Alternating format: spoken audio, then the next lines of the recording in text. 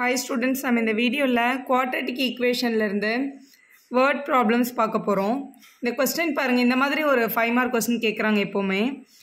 A train travels at a certain average speed for the distance of 63 km and then travels at a distance of 72 km at an average speed of 6 km more than the original speed.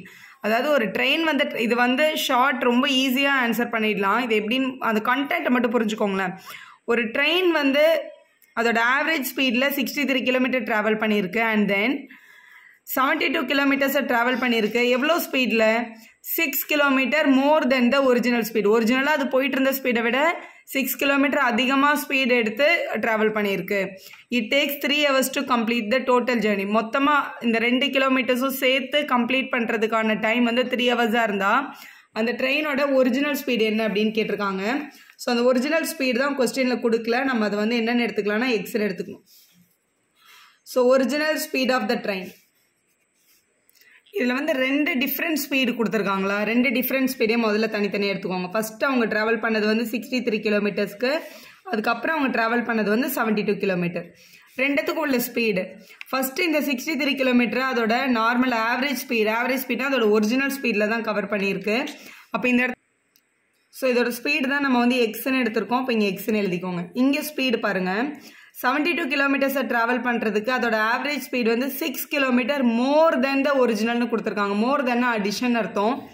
Already இருந்த ஸ்பீடை விட 6 kilometre ஜாஸ்தியாக இருந்தது. x+6 அப்படின்றது தான் அர்த்தம் அதுக்கு. இது ரெண்டத்தையும் சேர்த்து டோட்டல் ஜேர்னிக்கு எடுத்துக்கிட்ட டைம் வந்து 3 hours.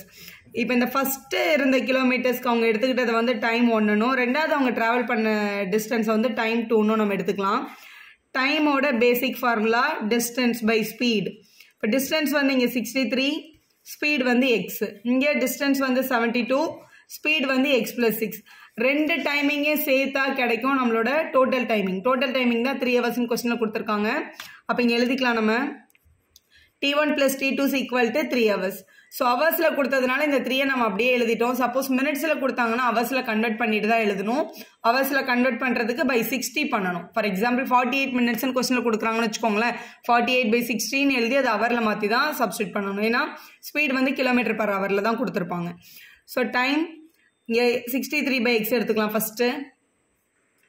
ஸோ T1க்கு பதிலாக 63/x ப்ளஸ் T2க்கு பதிலாக கொஸ்டினை நம்ம கண்டுபிடிச்சது 72/x+6 = 3 hours கொஸ்டினில் கொடுத்துருக்காங்க.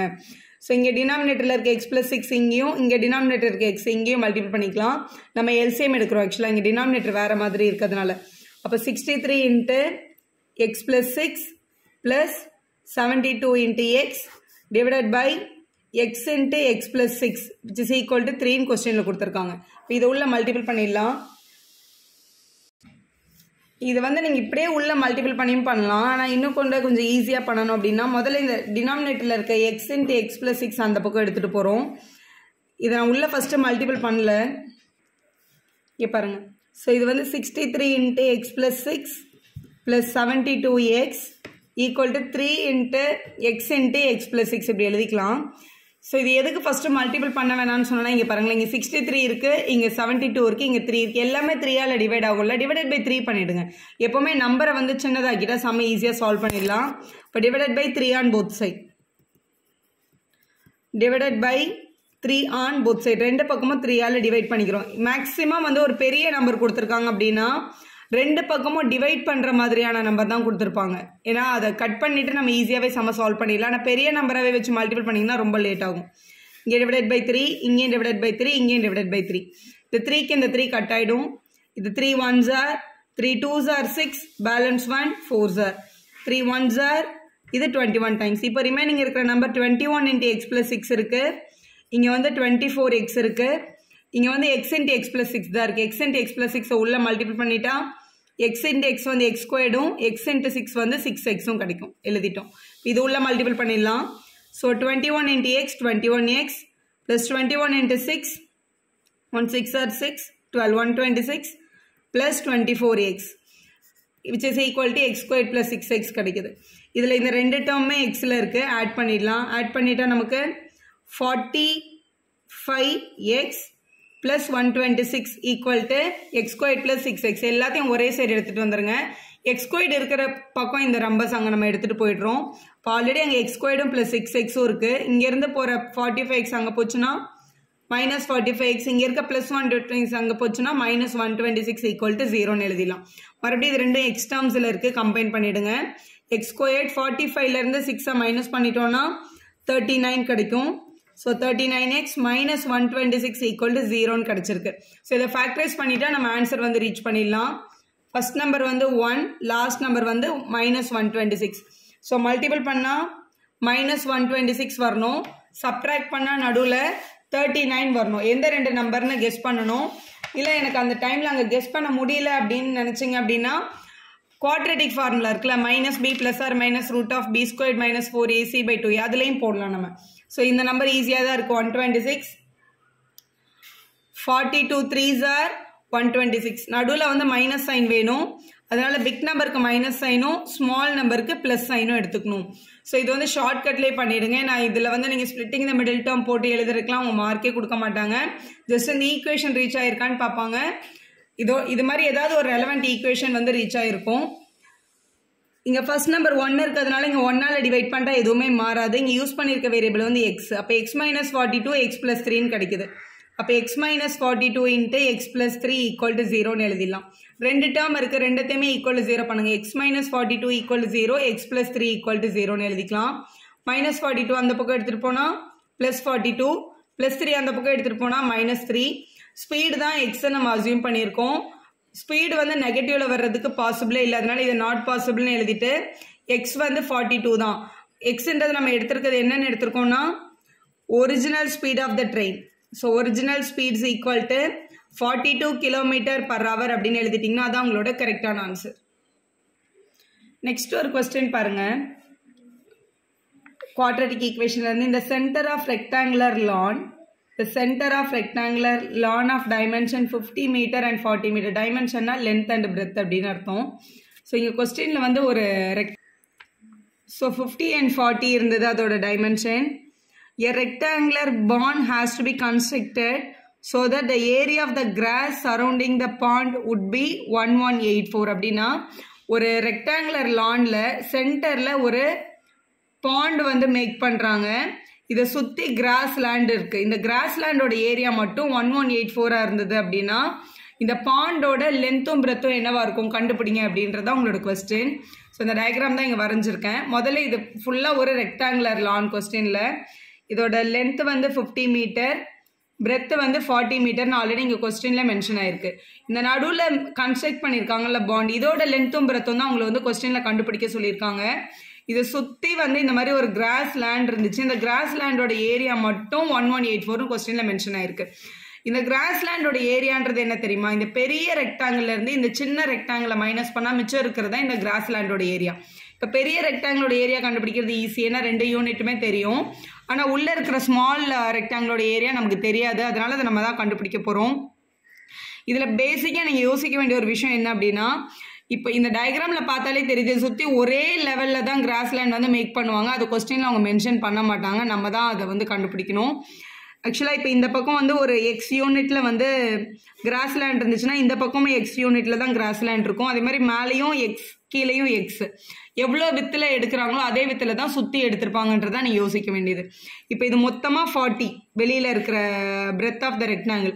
அப்போ இந்த உள்ளே இருக்க இந்த குட்டி அந்த பாண்டோட ரெக்டாங்கிளோட பிரெத்து என்னவா இருக்கும் அப்படின்னா இந்த 40லேருந்து இந்த பக்கம் ஒரு எக்ஸ் யூனிட்டும் இந்த பக்கம் ஒரு எக்ஸ் யூனிட்டும் மைனஸ் ஆகிருக்கும். அப்போ கண்டிப்பாக இதோட வித்து வந்து 40 - 2x தான் இருக்கும். அதே மாதிரி இங்கே உள்ள லென்த்து பாருங்கள், இது மொத்தமாக பெரிய லானுக்கு வந்து 50 மீட்டர்ஸ். அப்போ உள்ளே இருக்க இந்த பாண்டோட லென்த் வந்து என்னவா இருந்திருக்கும் அப்படின்னா இந்த பக்கம் ஒரு எக்ஸ் மைனஸ் ஆகிருக்கும், இந்த பக்கம் ஒரு எக்ஸ் மைனஸ், அதாவது 50லேருந்து இந்த பக்கம் ஒரு எக்ஸ் இந்த பக்கம் ஒரு எக்ஸ் மைனஸ் ஆகிருக்கு. அப்போ ரிமைனிங் வந்து இந்த இடத்துல 50 - 2x இருக்கும். 50லேருந்து ரெண்டு பக்கமும் எக்ஸ் மைனஸ் பண்ணதுக்கப்புறம் ரிமைனிங் இருக்கிற போர்ஷன் அர்த்தம். அப்போ அதை நம்ம என்னென்னு தான் எழுதணும், 50 - 2x தான் எழுதணும். இப்போ ரொம்ப ஈஸி பாருங்களேன். Area of the cross land equal to first area of the லான்லேருந்து நம்ம எதை மைனஸ் பண்ணிட்டா போதும், லான்ன்றது அந்த மொத்த ரெக்டாங்கிள், அதுலேருந்து நம்ம என்ன மைனஸ் பண்ண போகிறோம்னா ஏரியா ஆஃப் த பாண்ட். அந்த பாண்டை மைனஸ் பண்ணிட்டோம்னா ரிமைனிங் இருக்கிறது தான் area of the cross land.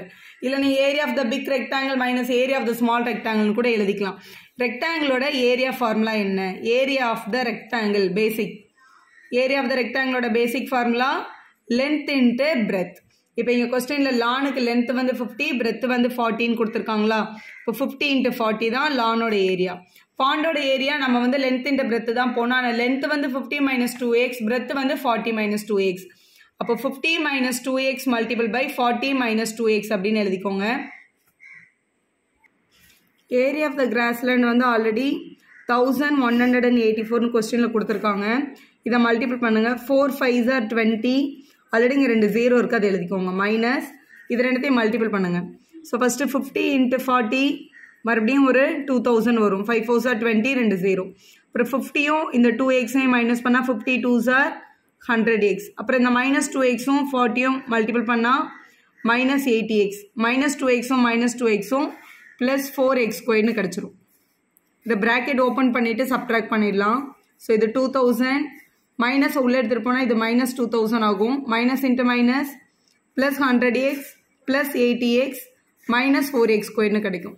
+2000 -2000 cancel ஆகிடுச்சு. இப்போ ரிமைனிங் நம்பர் இந்த 100xும் இந்த 80xும் ஆட் ஆச்சுன்னா 180x -4x². -4x² அந்த பக்கம் எடுத்துகிட்டு வந்தோம்னா +4x² வரும். இந்த +180x அந்த பக்கம் வந்தால் -180x. இங்கே ஆல்ரெடி +1184 இருக்குது, which is equal to 0. இப்போ இது எல்லாமே வந்து டிவைடட் பை 4 ஆகுதுன்னு அப்படியே வச்சு கூட பண்ணலாம். நான் டிவைட் பண்ணிவிட்டு யோசிச்சா ஈஸியாக யோசிச்சிடலாம்.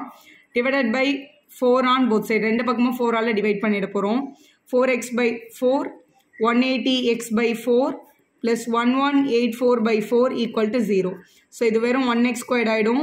இது 4 4s are 16, balance 2 45x plus 2s are 8, balance 3, 9s are 36, balance 2 6 are equal to 0. So multiple பண்ணா 296 கிடைக்கணும். ரெண்டு நம்பரை ஆட் பண்ணா நடுவில் 45 வரணும். ஸோ 8 × 37 மல்டிபிள் பண்ணிங்கன்னா 296 வருது. -45 வேணுன்றதுனால -8 -37. ஸோ ஆட் பண்ணால் நமக்கு என்ன கிடச்சிரும்னா கண்டிப்பாக -45 கிடச்சிரும். இங்கே ஃபஸ்ட் நம்பர் 1 இருக்கிறதுனால இதை டிவைட் பண்ணால் எதுவுமே சேஞ்ச் ஆகாது. இங்கே கொடுத்துருக்க வேரியபிள் வந்து எக்ஸ், அதனால இங்கே எக்ஸ்ன்னு எடுத்துக்கலாம். அப்போ x - 8 x - 37 ஈக்குவல் டு 0ன்னு எழுதிக்கோங்க. சப்போஸ் இந்த நம்பரை கெஸ் பண்ண முடியல அப்படின்னா -b + or -√b² - 4ac/2a இதில் அப்ளை பண்ணாலும் இதே ஆன்சர் கிடைக்கும். ஏக்கு பதிலாக 1, பிக்கு பதிலாக -45, சிக்கு பதிலாக 296ன்னு அப்ளை பண்ணுங்கள். இதே ரெண்டு நம்பர் ஆன்சரில் வந்துடும். இல்லை நம்பர் நான் கெஸ் பண்ணிவிடுவேன் மேம் அப்படின்னா இதை கெஸ் பண்ணி எழுதிடலாம் நம்ம. ஸோ x - 8ம் ஈக்குவல் டு 0ன்னு எடுக்கணும். x - 37ம் இங்கே ஈக்குவல் டு 0ன்னு எடுக்கணும். இப்போ x is equal to 8, இது வந்து x is equal to 37. Actually x is equal to 37 வந்து பாசிபிளே இல்லை. ஏன்னா நமக்கு கொடுத்துருக்க ரெக்டாங்குலர் கார்டன் வந்து இந்த பக்கம் 40 தான் அதோட வித்து கொடுத்துருக்காங்க. நம்ம இந்த பக்கம் ஒரு x யூனிட்டில் கிராஸ் லேண்ட் எடுக்க போகிறோம், இந்த பக்கம் ஒரு x யூனிட்டில் கிராஸ் லேண்ட் எடுக்க போகிறோம். அப்போ 37 சென்டிமீட்டருக்கு ரெண்டு பக்கம் எடுக்கவே முடியாது. அதனால இந்த 37 வந்து நாட் பாசிபிள்னு எழுதிடணும். ஏன்னா மொத்தமே நம்மக்கிட்ட அங்கே 40 தான் இருக்குது. அப்போ ரெண்டு பக்கமும் 88 யூனிட்டில் வந்து கிராஸ் லேண்ட் போட முடியுமே தவிர இந்த பக்கம் 37 அந்த பக்கம் 37 போடவே முடியாதுல்ல. அதனால இது நாட் பாசிபிள். அப்போ x is equal to 8ன்றதான் நம்மளோட கரெக்டான ஆன்சர். நம்ம கொஸ்டினில் என்ன கேட்டிருக்காங்களோ அந்த கொஸ்டினுக்கு நீங்கள் ஆன்சர் பண்ணுங்கள். கொஸ்டினில் என்ன கேட்டிருக்காங்கன்னா what is the length and breadth of the பாண்டுன்னு கேட்டிருக்காங்க. So length of the bond and the with of the bond தான் கொஸ்டினில் கேட்டிருக்காங்க. நம்ம வந்து பாண்டோட லென்த்தை வந்து என்னென்னு எடுத்திருக்கோம்னா 50 - 2xன்னு எடுத்திருக்கோம். அப்போ 50 - 2 × xக்கு பதிலாக கொஸ்டினில் நம்ம 8ன்னு கண்டுபிடிச்சாச்சு. அப்போ 50 - 16 எழுதிடலாம். அப்போ ஆன்சர் வந்து 34 மீட்டர்ஸ். அதே மாதிரி பிரெத் ஆஃப் த பாண்ட் வந்து 40 - 2x நம்ம எடுத்திருக்கோம். அப்போ 40 - 2 × xோட வேல்யூ நம்ம 8ன்னு கண்டுபிடிச்சாச்சு. அப்போ 40 - 16 எழுதிடலாம். ஸோ 40லேருந்து 16 மைனஸ் பண்ணால் 24 மீட்டர். ஏன்னா லேண்ட் அந்த கிராஸ் லேண்டோட ஏரியா வந்து மீட்டர் ஸ்கொயரில் தான் கொஸ்டினில் கொடுத்துருந்தாங்க.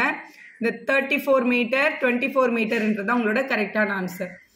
வீடியோ யூஸ்ஃபுல்லாக இருந்தால் ஒரு லைக் போடுங்க, ஃப்ரெண்ட்ஸ்க்கும் ஷேர் பண்ணுங்கள். Subscribe our channel for more videos.